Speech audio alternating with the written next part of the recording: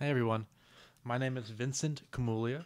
I'm a clarinet player and teacher here in Las Vegas, and today I'd like to talk about a sort of way of thinking when it comes to clarinet playing, and it's to think more like a vocalist when playing the instrument. And the term is vocalizing, right? What I would love to hear from younger clarinet players is a bigger tone and a more open color, right? I hear a lot of tension in young clarinet players, myself included, right? I know there can be a lot of nerves when it comes to playing, especially in front of teachers, right? When there's pressure. And this can cause our tones to collapse and get thin and tight. And we have to consciously counteract that reaction to nervousness by opening up. And the term vocalizing has been a very helpful tool for me to help counteract those nervous feelings that result in tightness. This term, vocalizing, was brought up to me by my teacher at USC when I was studying there in 2014. His name is Yehuda Gilad, fantastic teacher, and he always was looking at the big picture about how to approach the instrument. And he loved to use this term vocalizing. And he would always talk about, singing, almost making your head resonate. It was always about how you're using your air on the inside of your body. And it was rarely about the way to control your sound with your embouchure. And that always resonated with me. And that's something I've carried on to my teaching and my playing to this day. So let's get into the idea of vocalizing. There are three key, thoughts you have to really unlock the helpfulness of this idea of vocalizing. First one is having a relaxed throat. Right? We should also say having a relaxed body, especially in this zone, right? Your diaphragm, your lungs are meant to push air out of your body. And as you're pushing it out, nothing from here to here should get in the way. But a lot of us, myself included, we will tighten up here, which squeezes the tone. We'll tighten up in the back of our mouths. And then by the time the air gets to our mouths or to our embouchure or our mouthpiece, it's already been squeezed and compressed, and it doesn't have this relaxed sort of, full tone to it. It's thin. So you have to learn how to relax, right? It takes time, but it's something you have to think about. So first one, relaxed throat, everything. Second one, which is a reaction or an effect of the first, is flexibility of tone and color. Right? If you can allow your body to open up and be vocal and sing and push your air out of your body, that will allow different tone colors to come out, right? You have a big column of air that you're blowing into your reed. That's just more activity, more action that's going to make your reed really come to life. So really open up, really try to not restrict your air as it goes through your body until you get to the front of your embouchure, right? That's where you focus it to get it through the little hole in the front of your instrument, right? But until it gets here, you have to open. Let the air be flexible. Okay, third thing, power or energy in your airstream. All right, you get that power as it just, comes along with relaxing, right? The more you relax, the stronger you can push air out of your body. So your tone becomes more relaxed and more powerful. All right. So I've always found it helpful, by the advice of all my teachers in college, undergraduate, Steve Cohen, Lori Bloom, and graduate school, Yehuda Gilad and David Howard, and my teacher, so when I grew up here in Las Vegas, Dr. Sturm and Marty Reduns, was to play like you're a singer, right? Listen to the good singers of the mid-20th century, because they really knew how to create beautiful sounds with their bodies. They didn't have, production engineers, mastering engineers who knew how to fix problems. It was just their voice to a microphone to the tape recorder. So I've grown up listening to a lot of old singers and sort of stealing what they do, listening to their tone color, trying to copy what the great singers do. So what is it that they do that makes their voice pleasant? All right.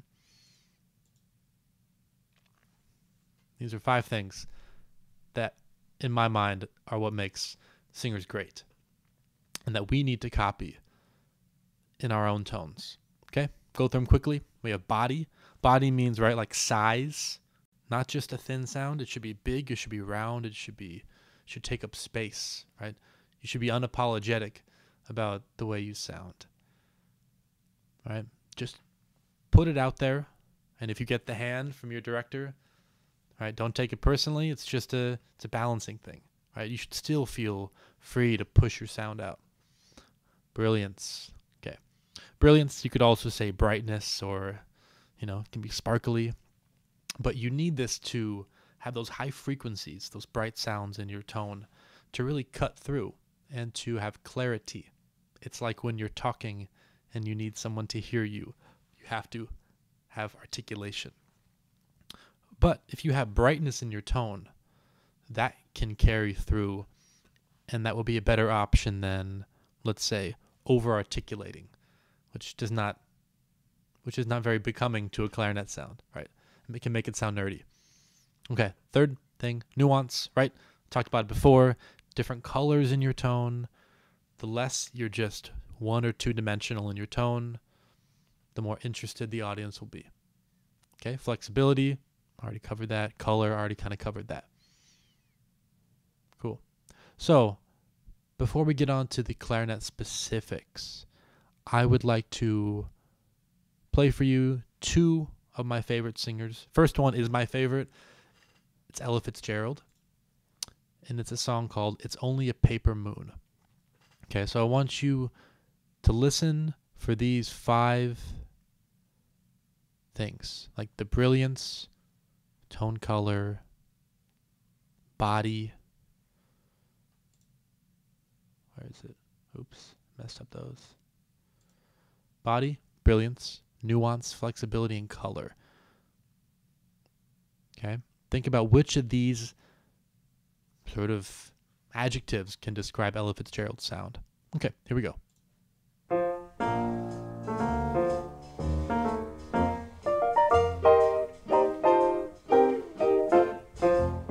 Say it's only a paper moon sailing over a cardboard sea, but it wouldn't be make-believe if you believed in me.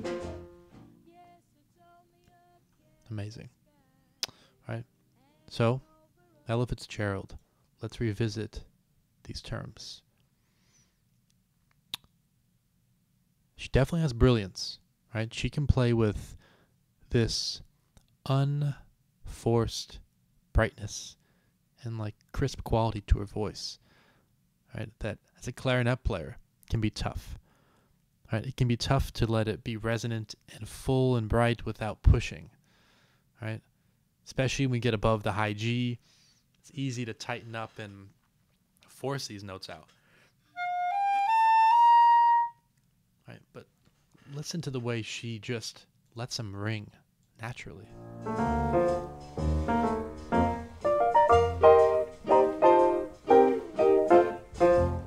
Say it's only a paper moon sailing over a cardboard sea, but it wouldn't be make-believe if you believed in me.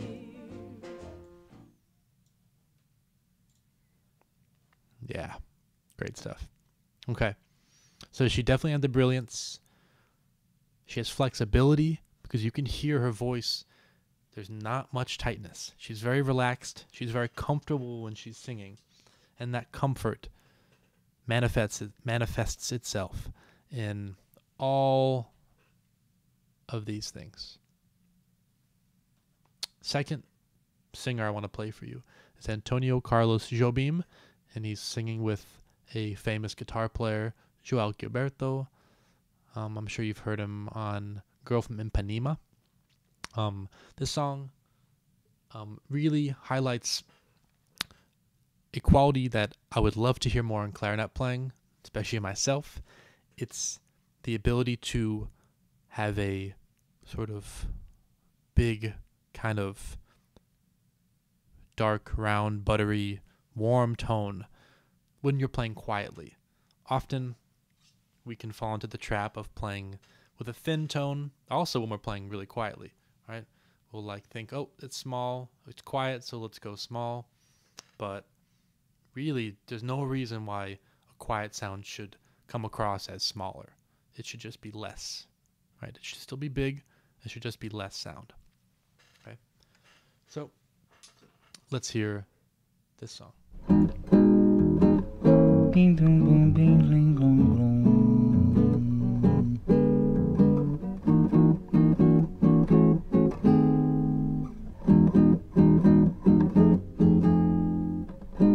Esse seu olhar, quando encontra o meu, fala de umas coisas que eu não posso acreditar. Doce é sonhar, é pensar que você gosta de... Okay. Let's see. Body. Definitely had body, right? Just like Ella Fitzgerald singing. Antonio Carlos Jobim was able to sing effortlessly, but not have a small sound. It was big, it was colorful, right? You're getting the idea, right? You don't want to be tight in your airstream. You want to vocalize. You want to keep it open. Trust that whatever's inside of you, and when it comes out musically, is good, right? You don't want to hold it in and keep it tight. Good. Okay, let's get on to the clarinet specific things. How to practice vocalizing. First one, I'm sure a lot of you have heard from your teachers already. You have to sing. Okay. I've had the luxury to have a car for a few years. So when I was sitting in traffic in Los Angeles, when I was at USC, I would just sing in the car for hours. You know, it passed the time. So I had that opportunity to be in my own space for an hour. It was like my own practice room. So I would sing. I'd listen to a great singer. I would try to emulate them. I'd fail miserably. I'd try again the next day in rush hour traffic, fail miserably. And then slowly I would sort of develop this sense of body awareness of how to use, right, this part of my body, where it goes from your lungs out your mouth, to create a beautiful vocalized tone. So wherever you can find that space to sing, whether it's going for a run, whether you're comfortable singing in your house with other people listening to you, if you are, more power to you. I can never do that. Right? In the gym, wherever it is, right? Practice singing. It will have beneficial effects on your clarinet playing. The second thing, we've touched on that. Strong air, relaxed body, right? The less your muscles can tighten up and get in the way, the more strength and flow of air you have going into your clarinet, and you sound better. Here we go, the 80-20 rule. This is something I made up about 2 hours ago, but it's based off of a concept that I've been aware of for many years. And it's the 80 is your air, the 20 is your articulation and your embouchure. Okay? It means you should approach clarinet playing 80% as just the act of blowing air from your lungs out your mouth. And then secondary, tertiary ideas should be your embouchure and your articulation and your fingers. Yeah. Let's give some examples. If I'm 50% fingers and tongue, 50% air, it can come across very articulate and kind of forced and not vocal enough. So I'll give you that now.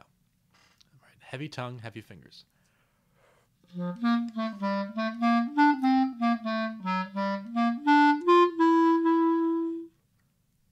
Now, let's try an 80-20. 80% air, 20% everything else. So 10% fingers, 10% tongue. Well, I guess no embouchure. Let's say 1% embouchure, 9% tongue. Here we go.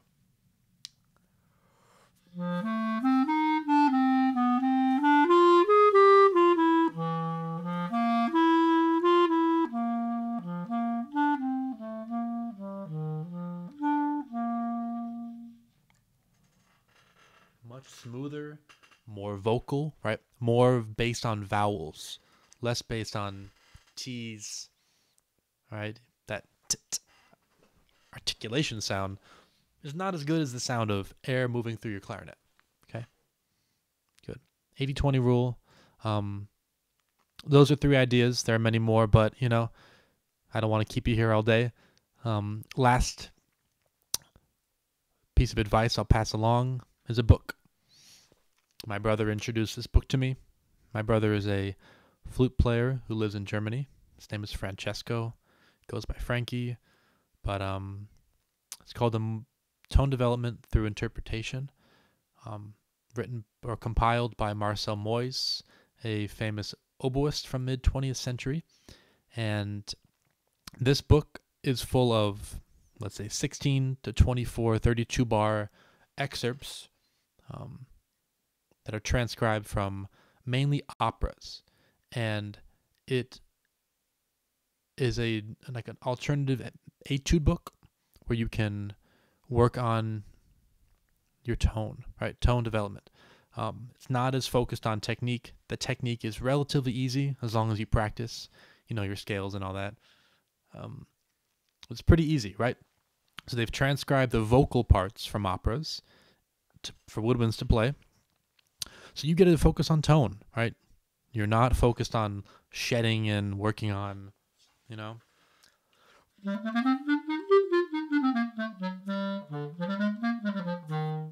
It's not that kind of stuff. It's more like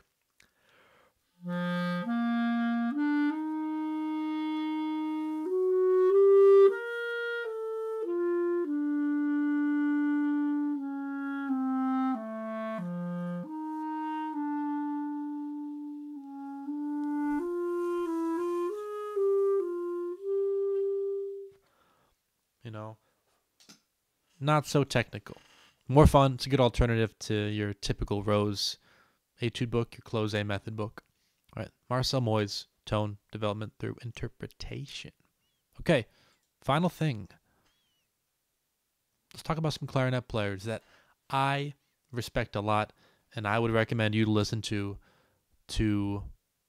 learn from them the way they vocalize. Here we go. Martin Frost, wizard. Benny Goodman, the classic clarinet player. I still think he's the best. I would actually like to put him up here, but hey, whatever. Eddie Daniels, another jazz clarinet player, plays very free, very open. Marina Sturm, teacher at UNLV, fantastic, big, nice, dark tone, and very vocal, very, very vocal. And then Mark Dover, New York-based clarinet player who plays in the Imani Winds Quintet. Just a fantastic musician and always inspiring hearing his tone. It's almost like he's taken the clarinet and evolved it, or it's not even a clarinet. Like, it's too good to be a clarinet. Right? So those are the 5.